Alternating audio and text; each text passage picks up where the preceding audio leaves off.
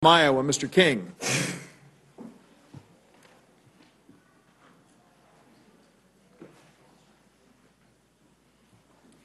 Thank you, Mr. Chairman. Appreciate the opportunity to raise this issue before the Rules Committee, and I think it's probably none of it a surprise to anybody on this committee on where we are with this.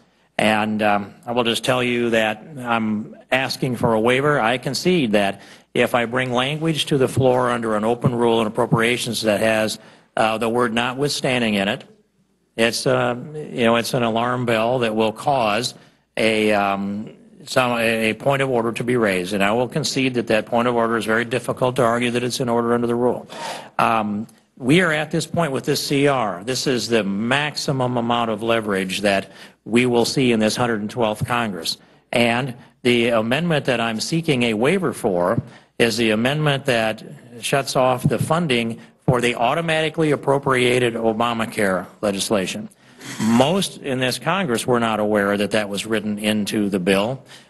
We dug into it as recently as last week, and working with the CRS, they did publish a report on Friday that totals $105.5 billion in automatic appropriations that are written into the Obamacare bill. And that is, those appropriations spanned out over 10 years. Some of it is loaded in different ways, but one just might think in terms of $10 billion a year.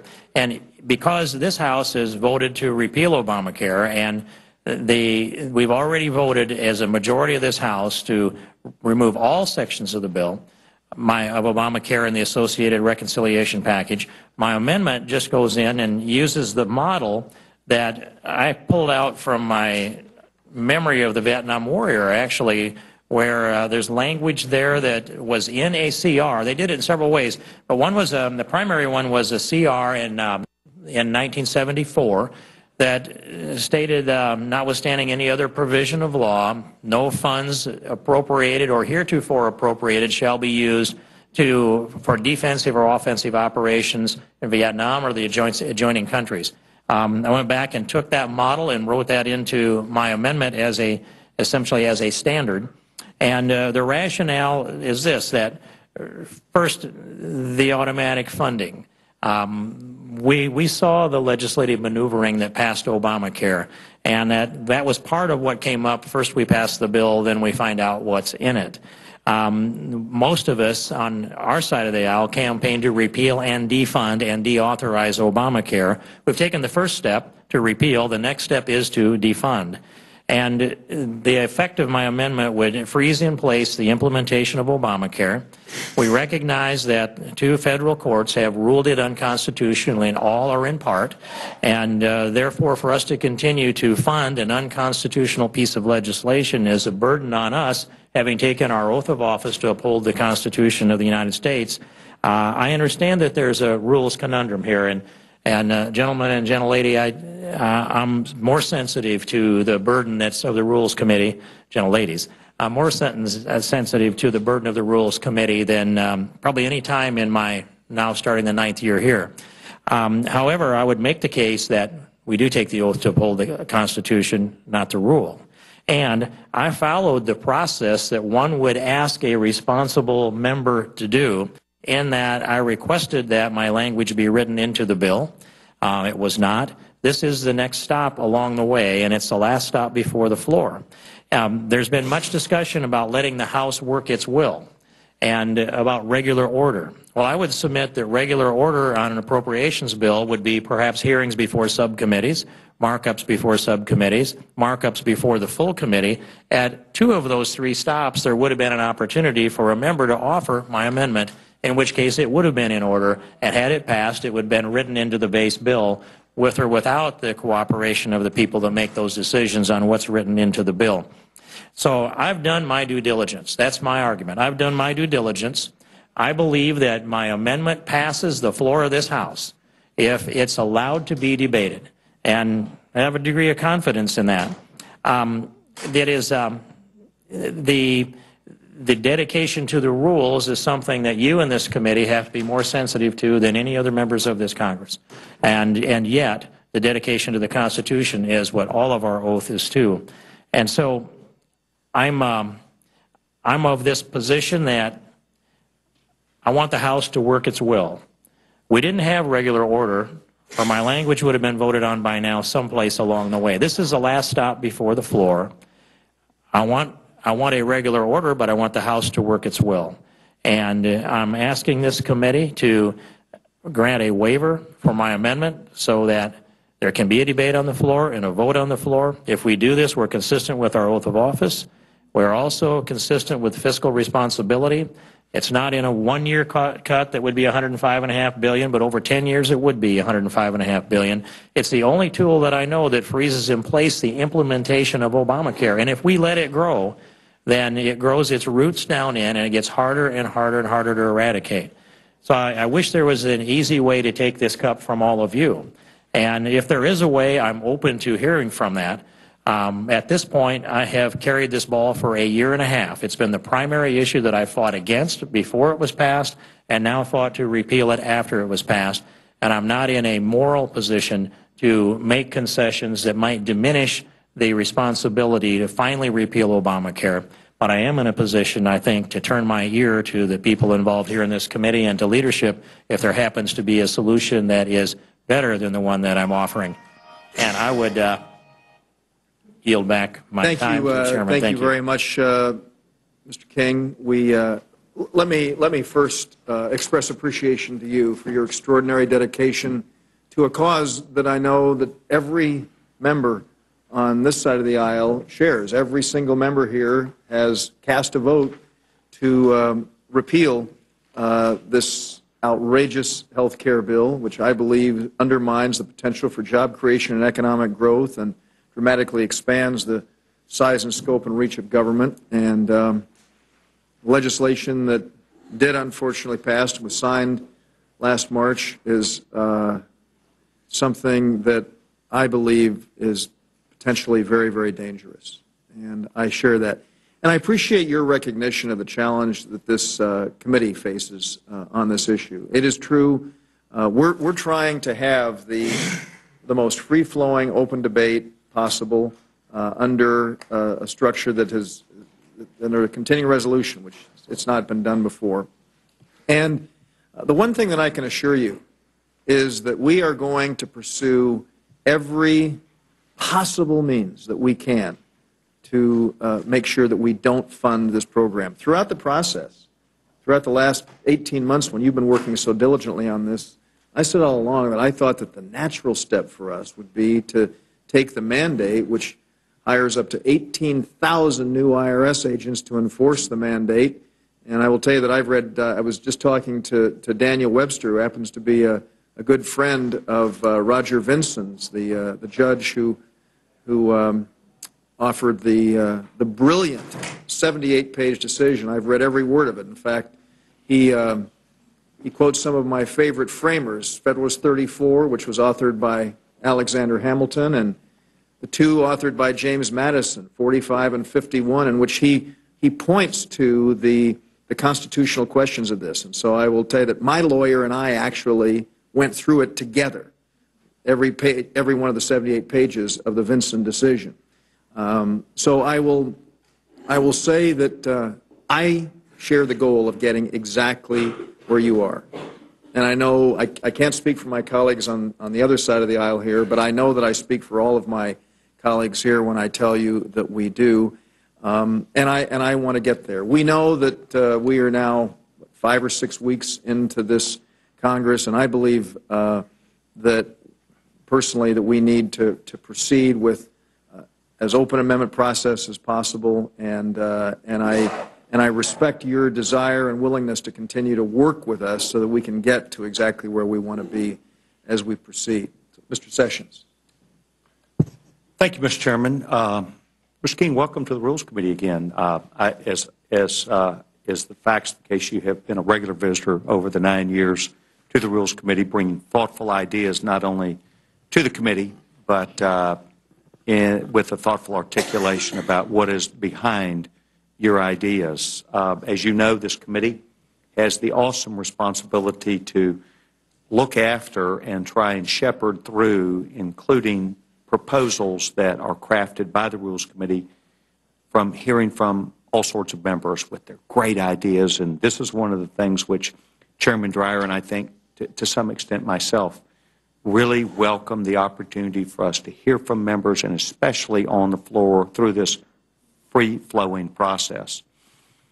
With that said, sometimes we hear discussions that we may not have heard as thoughtfully as what you presented, and I heard you talk about this 10-year, $105 billion health care bill proposal, the funding piece for what might be known as Obamacare. We're actually working under a one-year, right now, CR. Do you know how much money you would be seeking for us? Because we certainly wouldn't include the language probably for the 10-year necessarily, but in this one-year piece. Is that right? We would be looking at funding, stopping the funding for this cycle right now, what might be 2011? Mr. Sessions, my language goes to all that's automatically enacted for Obamacare, so it is $105.5 billion, and it freezes it all. If we looked at it on an annual basis, yes. I did not break that apart for the 10 years. We've been a little under some pressure here. But I know that there's, I believe that I read that there is there's one single $5 billion component, and then if you average the balance of it out, it's probably slightly more than $10 billion for this fiscal year. So about a $10 billion. I mean, we could argue if we just did our mathematics and divided it up. The reason why I say this is you're not at odds at all with this committee. This committee, as the chairman has indicated, has well, you'd be our favorite son. We would welcome what you're bringing to us. We're also attempting, I think, to make sure that what we do to get it done, and the $100 billion that we, I think, have had a very active conversation across this country. I think many Americans recognize, and I saw on national TV, this is a big week in Washington, D.C., for the $100 billion. And I just want you to know I am very focused on the amendments that you're bringing, the ideas that you bring. I'm also very focused on getting the $100 billion done as best as we can, knowing that we have tried to sell this across the country, would want to put pressure on the Senate and the President with actual spending this year. And so I find your amendment intriguing, and I appreciate you doing this, and I, as always, my friend, look forward to continually working with you, and I appreciate your thoughtful ideas as you came to us today. I yield back my time. May I respond? Thank you, Mr. Chairman. I just, one thing that I overlooked, I have in my hand an email from a previous speaker who lived through one of these periods of time in 1995 that makes a recommendation, and I'd ask consent to deliver that to the committee members for their review. Thank you. And it's from Newt Gingrich for the record.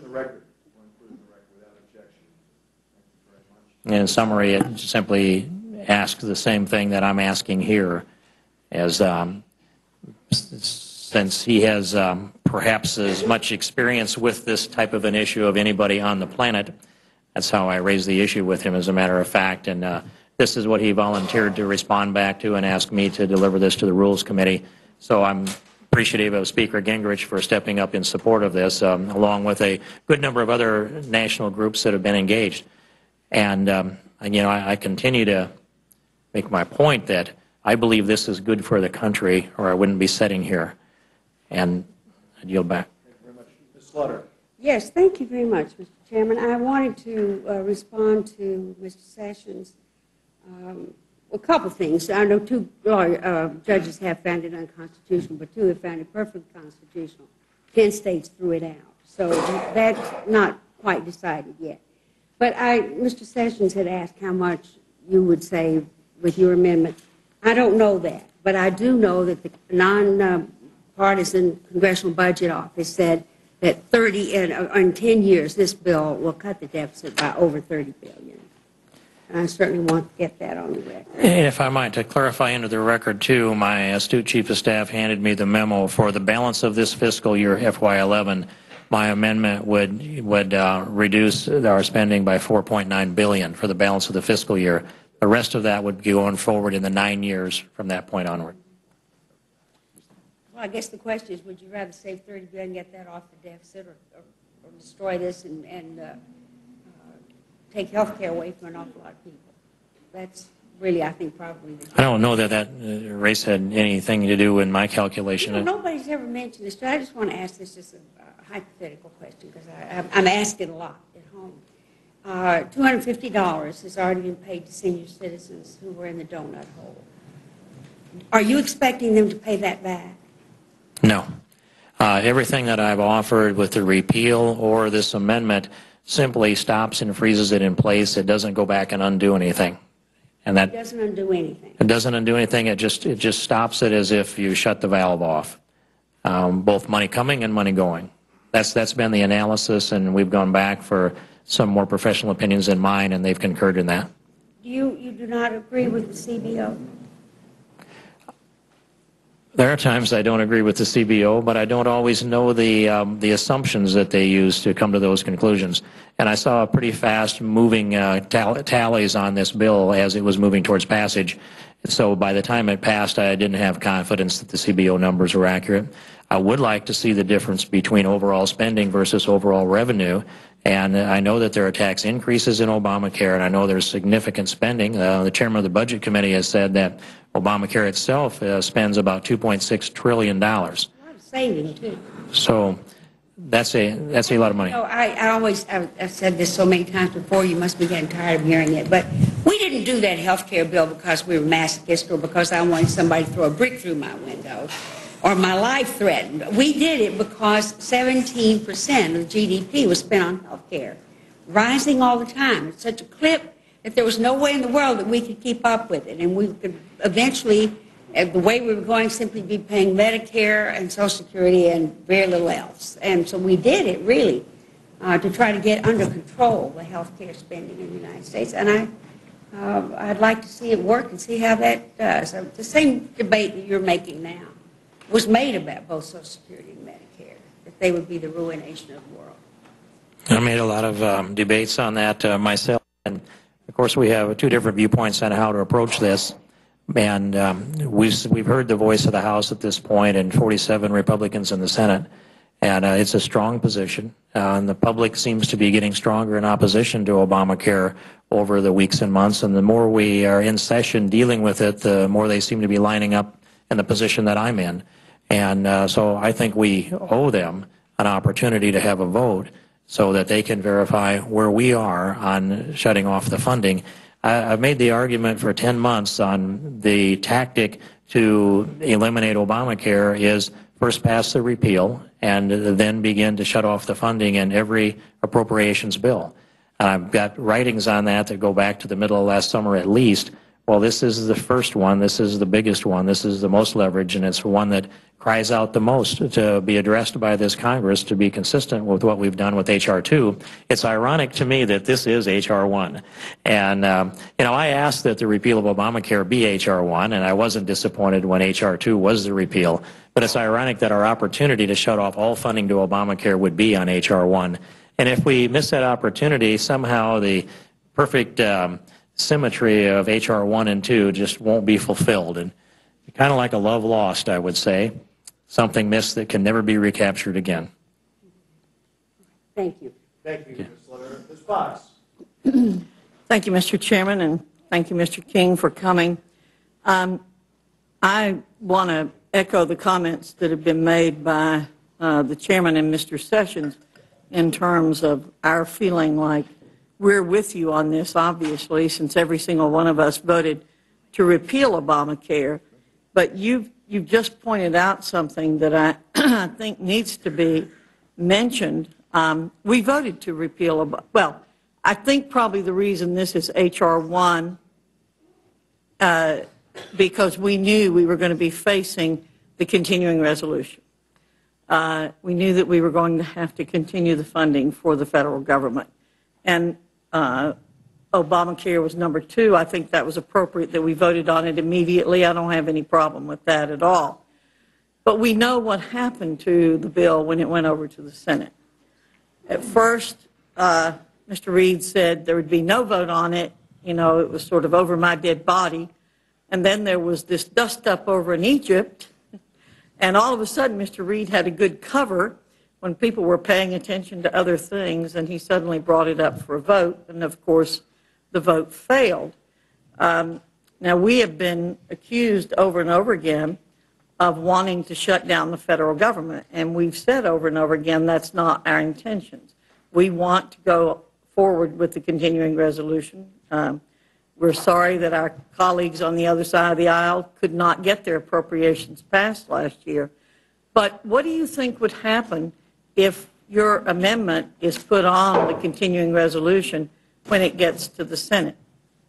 Well, it fits into the same category as what might happen with the $100 billion in cuts. It comes down to where are the votes and where is the leverage. And I have made the point that there's not a dime that can be spent by the federal government unless the House at least concurs. And so that's something that can't be seen at this point. If we had not sent the repeal of Obamacare over to the Senate, we would be accused of not taking up an issue that we believed in. And if we don't cut off the funding to the implementation of Obamacare, the same accusations that we expected then would come on this. But we are cutting off the funding to the implementation of Obamacare in this bill. We're cutting off the funding as it is available to us to cut off in the continuing resolution. So all of the funding that we can identify that fits within this category is being cut off in the continuing resolution. And do you know what that total is? No, I haven't added it up, but it's, I don't know, 300, 500, almost $2 billion. Yeah. But while that's going on, there's $4.9 billion in this fiscal year that's automatically appropriated. And then the balance of roughly another $100 billion that gets automatically appropriated to implement Obamacare. That unless we find a vehicle to shut it off, Obamacare will be implemented, and it could happen on our watch while we're cutting a couple of billion. But we have lots of vehicles to shut it off that are coming up. We have the budget process coming up, and we have the appropriations process coming up. And so we have, your assertion is that this is the only chance that we have. The best and I don't chance. believe that is not the case, because we're going to have lots of opportunities to cut off the funding for Obamacare. Again, I expect us to pass appropriations bills, and I believe through the appropriations process, we can cut the funding off in future years. That is an option available to us. Well, I would submit that the budget process won't be a vehicle, but the amendments, the appropriations will be, but each one of them is significantly less than the leverage. And so if our leverage diminishes, then our opportunity to succeed in negotiations with the Senate and the President also diminishes proportionally. That's why I think this is the vehicle. But if we send it over on the continuing resolution and the Senate rejects it, then there is no leverage. So your argument is that there's leverage because it's on the continuing resolution. The Senate doesn't have to accept the continuing resolution, as you just said. I would submit if the House is not willing to insist, the President will get what he wants eventually. Well, the House has insisted, and we're going to continue to insist that this not be funded. Every single one of us has taken as strong a position as you have taken. I have railed against Obamacare as much as anybody in this body. I have spoken against it over and over and over again. I write letters against it over and over and over again, editorials against it. I mean, I have no positive thing to say about it. But as you know, you are asking us to change the rules here in the Rules Committee. And what that does then is open us up to the same accusations that were made of our colleagues across the aisle over the last 4 years in terms of their not being fair to us. And I think that is putting us in a very tough position. Mrs. Fox, I never thought I would be sitting here hearing that asking for a modified open rule in order to shut off the funding to Obamacare was the implication that I should have somehow given a deference and not made the ask. This is too important not to ask. It's too important not to come before this committee and make this case. I would have liked to have had it written into the bill. I would have liked to have had the amendment go before the Appropriations Subcommittee or a full committee. I'd like to have had a regular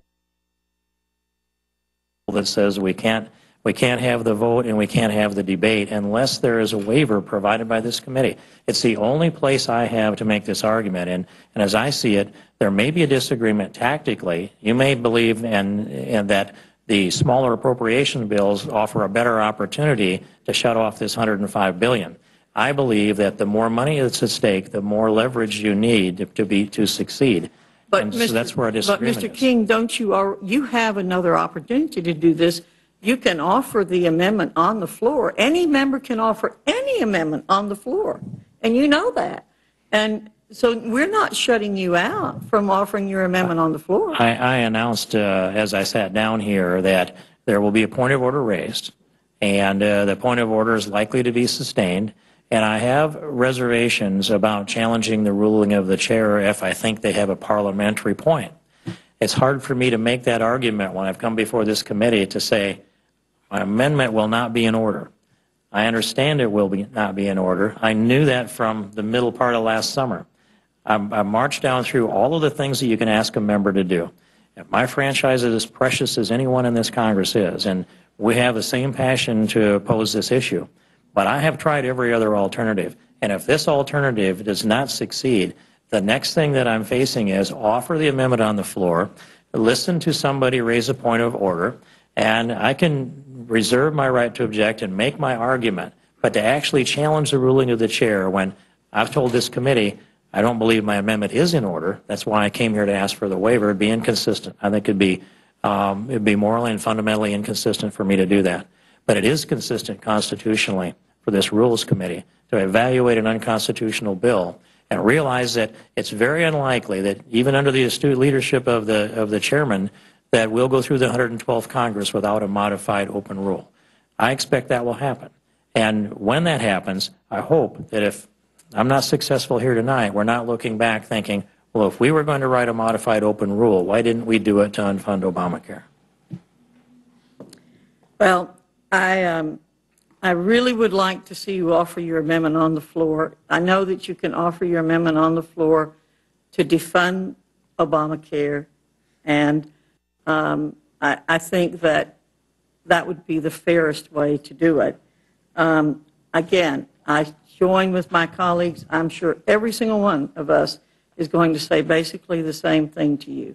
We agree with you that this program should be defunded. It is, in my opinion, an abomination to this country that this bill was passed. And I find it really curious that my colleagues on the other side have talked about how this process is going so fast. They want to slow down everything that cuts funding, but they're always in a hurry when it comes to spending. The stimulus bill was pushed through. Obamacare was pushed through. Anytime they want to spend money, they're in a big hurry to do it. When we want to slow down the spending of money or cut funding, all of a sudden we're in too big of a hurry to do it, and we should be slowing down.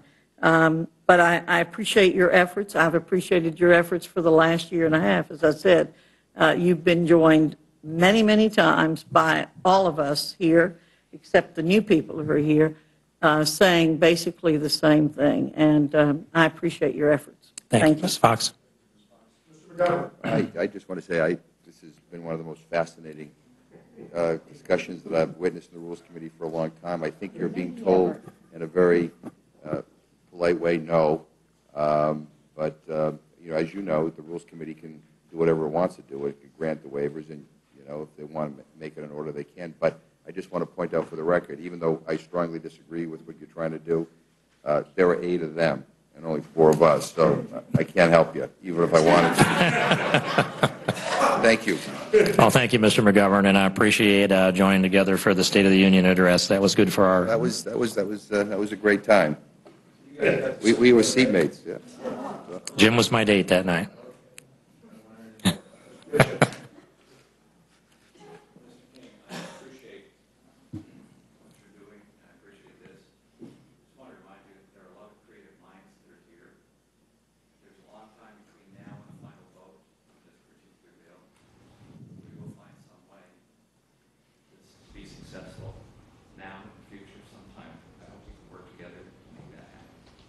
I'd be looking forward to having that dialogue as soon as it could be constructively enabled. Thank you. I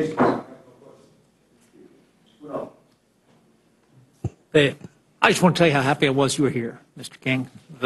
As you know, I think you're a real champion on issues like this. I appreciate what you've done on the fair tax time and time again, and I put this in this category of things that somebody's got to stand up and say it. And there's no doubt that you have your colleagues' attention, this committee's attention, the media's attention, and with those kinds of talents combined with the bright minds that Mr. Bishop's just talking about, I just have no doubt that success is around the corner, success that we're all seeking. So I thank you for having the courage to push this all the way to the end. Thank you, Mr. Woodall. Mr. Polis, no doubt. Mr. Nugent. Mr. King, great seeing you tonight. You know, you have really stood out amongst a lot of folks in regards to your push and your desire in regards to defunding Obamacare. I know that I don't think you have to convince, at least from Mr. Dreyer over this way, about doing just that. I think that's a mission of ours, and to get this country straight again, regards, particularly as it relates to Obamacare. So, you know, we want to get together. We need to work together. And we need to come up, and I think, you know, we heard Mr. Bishop say about the brightest minds. I'm not the brightest mind, but I certainly am one that loves to hear a good idea. And you have a good idea. And we need to be able to work cooperatively to get to the end game. The end game is to defund Obamacare. And that's, I think, where we all want to go. So with that said, thank you. Thank you, Mr. Nugent. Scott. Thank you, Mr. Chairman. This has been an interesting conversation, one that I keep hearing in my mind, please, please, please don't do this. But at the end of the day, here's what I'm thinking. We will find a way to accomplish the goal. I know I have a bill that has been, hopefully will be co-sponsored by many members of the freshman class and other members of the Republican conference to do exactly what you're attempting to do, which is to defund Obamacare, period. The process by which we get there is important. That we get there is more important. If I might respond, Ms. Scott, I appreciate your interest in this, and I'm aware that you've taken an initiative to put language in authorization to defund Obamacare, and I do appreciate that initiative. I certainly am supportive of that. My point on that is that in this environment with the other party in the majority in the Senate and the president of his signature bill at stake, we need to have a way to have some leverage to accomplish this. So each one of the pieces that we do contribute to the cause. You are, we are. Thank you. Yes, sir. Mr. Webster. Thank you, Mr. Chairman. Thank you for your courage. It takes courage to stand alone. You're standing alone. I really appreciate you doing it. You got a great idea. Well, thank you very much, Mr. Webster. Looks like we have wrapped this down to perhaps a moment for me to conclude my statement. And I could maybe reach back to some cassette in my mind and turn this thing up to the maximum amount of marketing. But I think instead I would say this, that I have had the ear of this committee on both sides. And it has been a good and healthy discussion. I believe, I wouldn't be here if I didn't believe I'm right. And I believe this is the best opportunity with the maximum amount of leverage and the best timing that we could have. I think that of those who don't believe that, they should come up with a proposal that has a better prospect of success. And I'd be happy to have that kind of dialogue, and it would be maybe more constructive before this committee would make a final decision. However, whatever it is, my level of intensity is going to go in a direction that's designed to bring about the end of Obamacare. That you can count on, Mr. Chairman, how this committee decides, and I'm hopeful that the wise minds on this committee can come up with a better solution, and I hope I can know about that or else participate in that discussion. Thank you very much, Mr. King, and I can assure you that as we proceed with the discussions on the issue of funding or defunding Obamacare, there's no doubt about the fact that you're going to be right in the middle of those discussions, because you have, over the last 18 months, as you said correctly, been such a stalwart and a champion on this. And we appreciate your being here and appreciate your dedication to the Constitution and to the institution, and we will obviously be taking your ideas and thoughts in consideration as we proceed. So thank you very much. Thank you, Mr. Chairman. I appreciate it. I thank the committee.